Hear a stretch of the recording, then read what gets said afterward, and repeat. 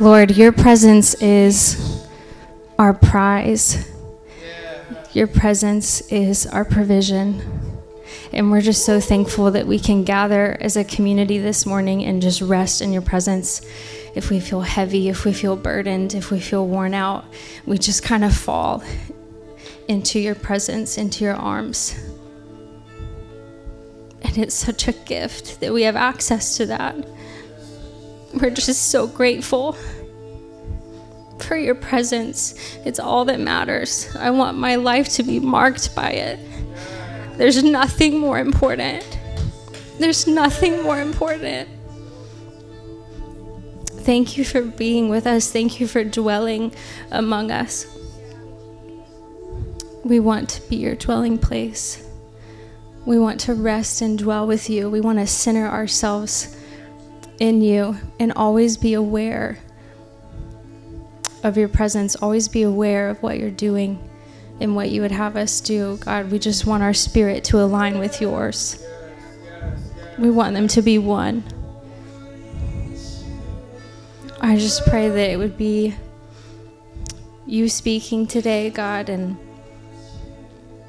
that we would all be changed by your presence and by what you want to do here today. In Jesus' name, amen. Amen. Woo! Wow. That was so great. Wow. Well, if I don't know you, my name's Ashley, and I'm going to be speaking this morning. Thank you, Bobby. We've been in a series, as you guys know, called The Way. We've been talking about discipleship and what it means to really follow Jesus. I have so many tears. Hold on. Okay. He's just so good. Look at this thing. Okay. We'll be all right. Okay. The way. So discipleship, we've said it's being with Jesus, becoming like Jesus, and doing what he did. We can't become like him. We can't do what he did if we're not with him. So we've been really focused on that first portion, being with him. What does it look like? How can we be more intentional with that? So we've talked about friendship with God and the grace aspect of that. We've talked about silence and solitude. We've talked about hearing his voice. We've talked about fasting. And today I'm talking about the way of rest. Did y'all see that? Okay. And I'm going to be primarily speaking on Sabbath. So that's the goal of today, is to talk about that spiritual practice. I'm excited to share about this. I just need to be honest and say that the Lord's been doing a really deep work in me the past 2 years. I've never been good at rest. It's always been a struggle. So I'm not speaking on Sabbath and rest because it's always come naturally to me. I'm speaking on it because I have done it a really poor job my entire life, and he's created a burning in me to figure it out. So that's my place. It's this really humble place of like, I've never figured this out, and I know it's important, and he has created a burning in my heart to find true rest. And so that's kind of the journey that I've been on, and that's why I'm talking about Sabbath today. So it's not perfected, but I am burning for it. So I just want to start by defining Sabbath. Some of you guys may already be practicing it. Some of you may not know what it is. So we're just going to define it together and then go from there. Sabbath is a 24-hour period of rest that happens every seventh day. So it's regular, it's rhythmic, and it's an intentional spiritual practice that you implement into your life. It was created by God before sin at the creation of the world. The reason why that's significant is because in his perfect world, the world was perfect, there was no fall yet, a Sabbath day existed. And it was woven into the fabric of the world. When he created the world, a Sabbath day was a part of that creation. It was one of the 10 Commandments, as we know, which I feel like is probably the most common knowledge we have of it, is that it was a commandment. Kind of feels like an Old Testament thing a little bit. And we'll talk about it a little more, but it's actually mentioned more in the 4 Gospels than it is in the first 5 books of the Bible. So it's not necessarily just an Old Testament thing. So There are two Hebrew words for rest that are found in the Old Testament. The first one is Shabbat, which means to cease or to stop. And that is where we get our English translated word Sabbath, is that word Shabbat. The other one is Nuach, and that one means to dwell, to settle. So it indicates more so being restfully present. So you have this word Shabbat that means to stop, to cease, and then you have this word Nuach that means to settle and to dwell. And they kind of go hand in hand. So one is kind of resting from something, and the other one is resting in something, and they go hand in hand. So the first time we see the word Shabbat, Genesis 2:2-3, like I said, it's in the creation story. On the seventh day, God completed his work that he'd done, and he rested. Shabbat is the word that's used there. On the seventh day from his work. God blessed the seventh day and made it holy.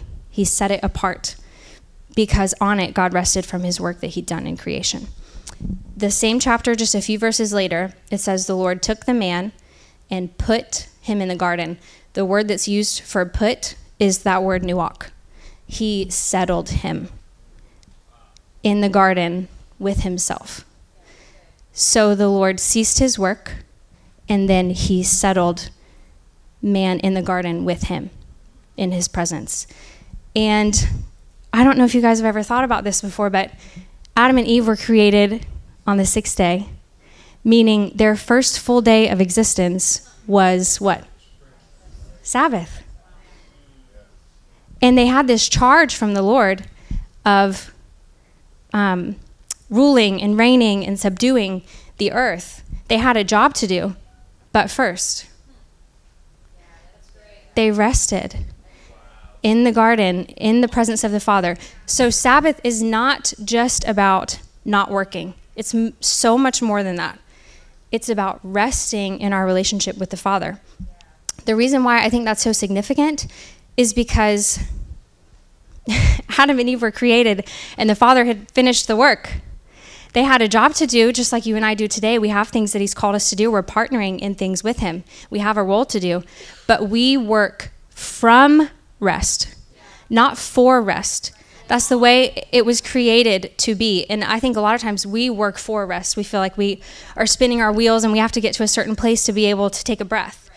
Look at this creation story. This is how he designed it. We work from his finished work. We work from rest, not for rest. We work from his delight, not for his delight. Cease and celebrate. I like that phrase. Sabbath is ceasing and also celebrating. It's both. It's submitting to his rule and reign. A lot of times we just need to remember that we're not God. We have limitations. We are human, and we just submit to his sovereignty, and then we enjoy the good gifts that he's given us. So I have heard someone say before these 4 words that kind of define Sabbath, because a lot of times people are like, what can I do on a Sabbath? What can't I do? It's not about rules and regulations, but I feel like these 4 words kind of help give a lens or a framework of what a Sabbath day could look like. So Sabbath is stopping, resting, delighting, and worshiping. Stop, rest, delight, worship. For stopping, it's not just stopping work. Ideally, we would stop our worrying and we would stop our wanting. Stop working, stop worrying, stop wanting for just 24 hours, if you can do it. That's the goal. Resting, that's mind, body, and soul. AKA take a nap if you need a nap. Sleep in, go to bed early. It's definitely resting your body, but it's also mind and soul. What fills you, what replenishes you, and be intentional with doing those things. Delighting is just enjoying good gifts, listening to your favorite music, seeing your favorite people, eating your favorite foods. You're just enjoying his gifts. And then also worshiping. Like I said earlier, it's not just a day off. It's about his presence. I mean, we say that all the time, but that's just what it is. It's about his presence. We don't want anything apart from him. And so that goes for Sabbath too. Even in the midst of doing things that you're delighting in, you're still communing with him in it. So that is what Sabbath is. That's how I would define it. Some people, I've heard it said before that we don't need to observe Sabbath today because through Jesus we have access to the spirit of Sabbath rest all the time. And I would say that it's both and. We do have access to rest all the time, and we see that in Jesus' teachings. He talks about abiding, he talks about an easy yoke, he talks about restfulness. In Hebrews 4, it says we have a promise to enter into his rest. It is promised to us. And if it's about his presence, we have the Holy Spirit, we have access to his presence all the time. That means we have access to rest all the time. It's available to us. And really, silence and solitude throughout our day, if we take a few minutes and it's almost like we forget and we have to remind ourselves that we have access to things. It's not like, please give me rest. It's like, you promised this to me. I'm going to center myself in you and take hold of this promise that you've already promised me. It's already promised to me.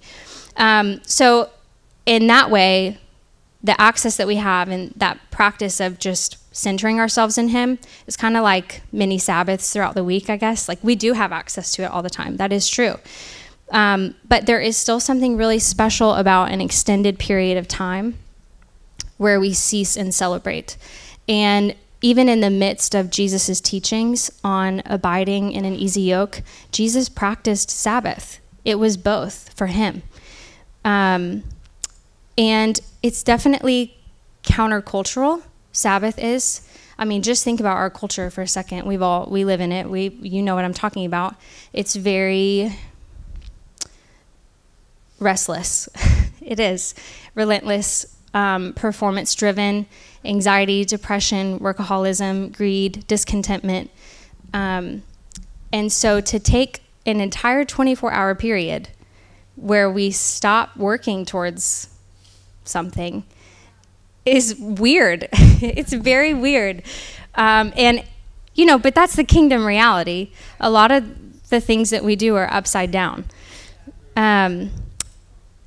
But the kingdom reality, the reality that you and I live in, is that we can rest in his finished work in the midst of struggle, in the midst of pain, in the midst of a restless culture. We can rest. And that is such a statement to the world around us. It's a very powerful statement that in the midst of restlessness, I have access to rest. And I can take these 24 hours to focus on and rest in my relationship with the Lord. So the question of, is it a binding command? Is it something that we have to do today? I would point back to everything we've already talked about. It's woven into the fabric of the world. It existed before sin. Jesus practiced it, and it's more of a gift than a command. I think he created it as a gift to us. So it's not so much a have to, this is such a beautiful gift that he's given me that I can rest in the midst of chaos. So, it's a gift. A lot of gospel stories are Sabbath stories. And there was controversy around Jesus and Sabbath because the Pharisees and the religious leaders had they just kind of sucked the life and joy out of it, to be honest. They made a ton of rules and regulations. And the people in that day were so weary from trying to observe it the right way. And so Jesus really sought to, he taught on Sabbath, he healed people on Sabbath. And if we remember that it's about his presence, then you're just going and doing what his presence is leading you to do. And Jesus knew that. He was rooted in his identity. And he was really seeking to redefine and redeem Sabbath, that it wasn't what they thought it was, that they had kind of missed it. We have an opposite culture. We don't have any rules and regulations on it. Most of us aren't, doing it. And so I think if he were here, he would probably still be seeking to redefine it and redeem it, but just in a different way. So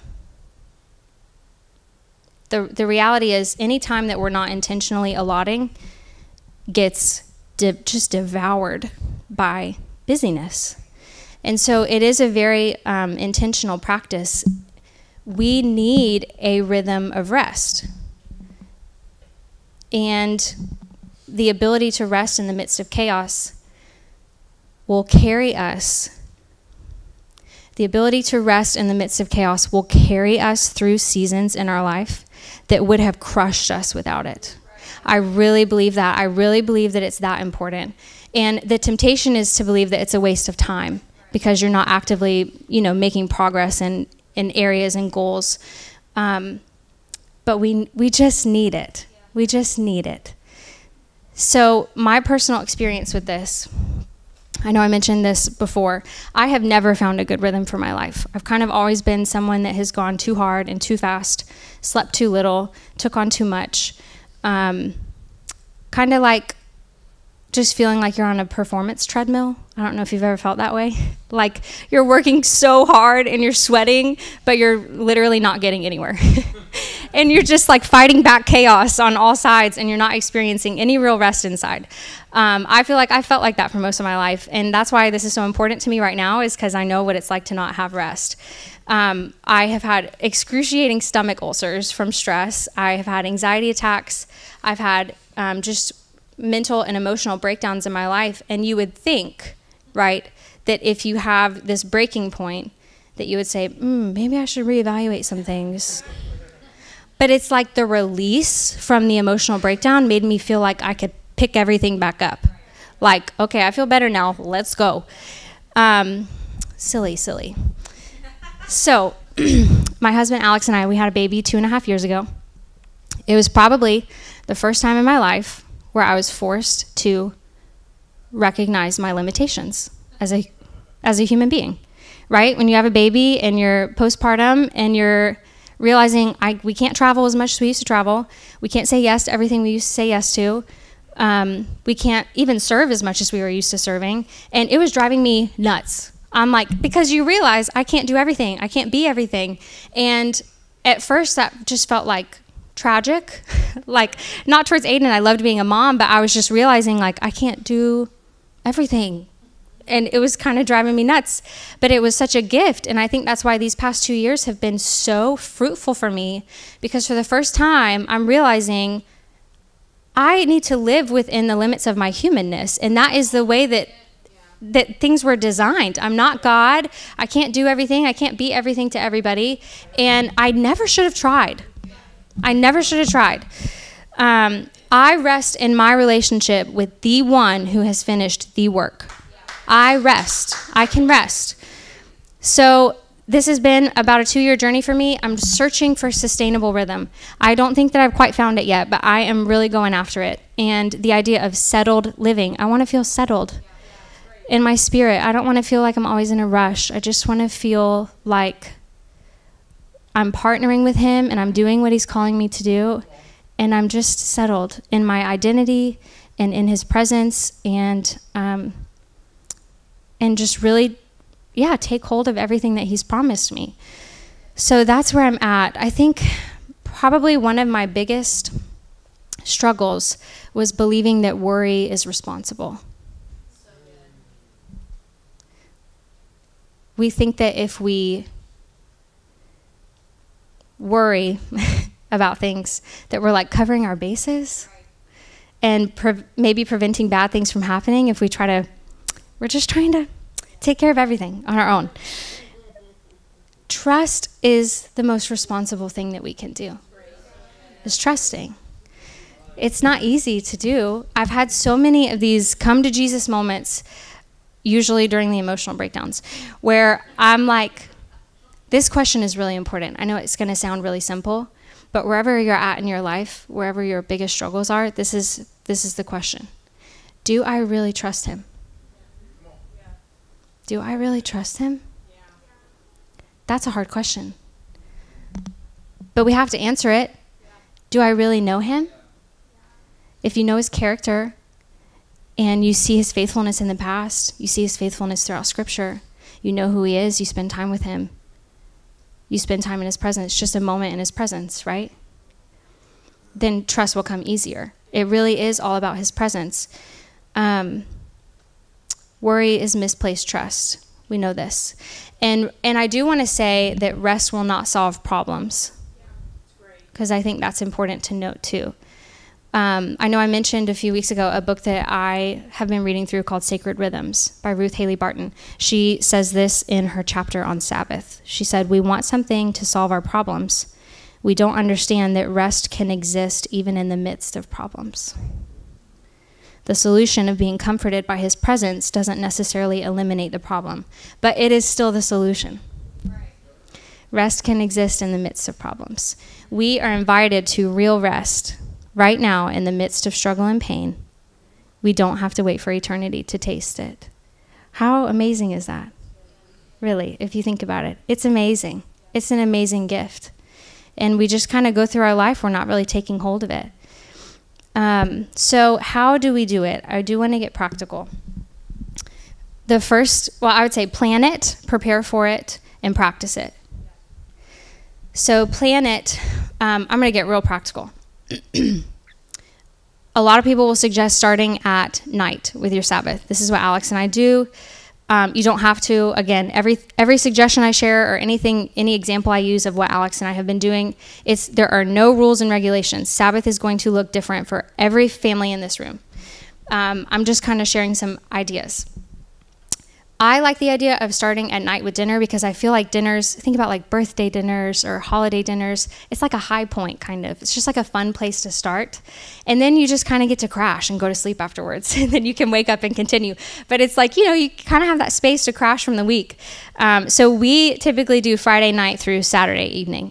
For some people, the Saturday evening through Sunday evening would work well too, because you would get to worship here on Sunday mornings with your community on your Sabbath. It's really just up to you on what works for your family. Something that I've heard said to kind of think about your framework going into Sabbath and approaching it is to think about holidays and just the culture of holidays. So you are usually taking some time off. You're ceasing your work a little bit around a holiday. You have traditions with your family that you look forward to doing, certain activities that you do, certain foods that you eat, just traditions. There's traditions around it. It's highly communal. It's about being with people. It's highly restful. But with Sabbath, it happens every week. How awesome is that? It's amazing. So yeah, think holidays. And it's like something that you create traditions with your family. Like you get to decide what it looks like for you. I know some people, they'll have candles that signify different things and they light the candles and that's like the start of their Sabbath. Maybe one for cease, one for celebrate, or you can have one candle for every person in your family. The possibilities are endless, but you just get to create fun traditions with your family. And then the questions I would ask as you try to decide what am I going to do on my Sabbath is what fills you, what delights you, and what replenishes you. What are those things? And again, that's highly unique and individual, right? Because all of us probably have different answers. For some people, cooking is something that makes them feel happy and fulfilled. And it's therapeutic and they enjoy making a meal. For some people, they do not want to do that on their Sabbath. Okay, everybody's different. And so, for us, probably I'll try to do like double recipes on Friday so I don't have to cook on Saturday. So I guess let's move on. That's the other part of it is prepare for it. In Exodus, when the Israelites were delivered from slavery in Egypt and they were in the wilderness, the Lord was providing them manna. He told them on the sixth day, gather a double portion so that you don't have to gather manna on the seventh day, which was their Sabbath. You prepare to rest. It's not really just going to happen. Like I'll say for me, I probably do more chores on Friday than any other day because when Alex gets home, I want to be done. That's my goal. So I'm trying to it's hard to wake up on a Saturday morning to like a mess. Well, for some people it's not. For me, it drives me nuts. So I prepare to rest. I get stuff done so that we can enjoy that 24-hour period. So that's going to look different for everybody too, but you prepare for it, whatever that looks like for you and your family. So just some ideas of what you can do. Light candles, take communion, pray blessings over one another, read a psalm, worship together. And again, this is not supposed to be like a boring day. Like think holidays again, right? It's really fun. It's really happy. Your family looks forward to it every week. Even worshiping together, like something I've done with Aiden before is turn some worship music on the TV and I'll bring out his basket of instruments and he'll be like playing guitar, playing xylophone, and we're worshiping together, but it's what works for our family in this season right now because it's going to look different throughout all the seasons of your life. So let's see. And then practice it. So let me just say, For most of us, we are really not used to resting. It doesn't come naturally to us. It is actually really hard to rest. You would think, I mean, in theory, it sounds really fun. I just get a 24-hour period where I get to rest, but it's actually pretty hard to do. So just start practicing it and start where you're at. Even if it's just a few hours, say you can block off from 7 to 12 on a Saturday morning. Maybe you turn your phone off and you have 5 hours of rest. If that's where you're at right now, then just start there, because rest is important, and it doesn't have to be perfected when you start. You can start where you're at and work towards something, work towards a goal. And again, it's not legalistic. Sabbath is just a beautiful, beautiful gift that he's given us. The lens, again, is stopping, resting, delighting, and worshiping. So when you're trying to decide what you're going to do that day, just kind of ask yourself if it's one of those things. And if it's not, you have 6 other days for it. You do it another day. And that sounds simple too, which it is difficult, but we have to get to a place where the decisions that we make, the way we spend our time, the actions that we take, line up with what we say is important to us. I feel like there's been so many areas in my life where I have been living in dissonance with what I say is important to me and what I'm choosing to do with my time. And that is a hard place to be. Like identity crisis. So we kind of need to have this reckoning where if you're saying something's important to you, if you're saying his presence is more important than anything else, then we need to get to a place where our time and the decisions that we're making reflect that. That's just the truth. So Adam, if you'll come back up, I want to do something to end this morning together. I would really like for us to rest in his presence together and kind of tap into that spirit of Sabbath rest that we were talking about. So the goal of this time, don't feel awkward. Resist the temptation to feel awkward. We're going to make rest cool again. Okay, so this is what's going to happen. This is the great exchange that happens in his presence. We lay our burdens down, and we take hold of the peace that he paid for. That's the great exchange. So we're just going to take a few minutes. I don't know where you're at. I don't know what you're going through in your life right now. I don't know your deepest struggles. He does. He knows. And he just wants to be with you. So we're going to stop. We're going to cease your worrying for these next 5 minutes. We don't have any other agenda other than just focusing on his presence and taking hold of the promise of rest. We're going to take hold of it. And I love that we get to do this as a community. Even this series that we've been in, talking about discipleship and what it means to follow Jesus, we're all going after this thing together. And none of us have it perfected. And so we get to go after this stuff as a family. Like, we're a family in this room. We're going after it together. It's so fun. And figure it out together, even as we're all figuring out what a Sabbath would look like for our families, like helping each other figure that out. So I'm going to read Matthew 11, 28 through 29, and then we're just going to take some time, and I want you to exchange your burdens for his peace and just rest in his presence. Come to me, all you who are weary and burdened, and I will give you rest. Take my yoke upon you and learn from me, for I am gentle and humble in heart, and you will find rest for your soul.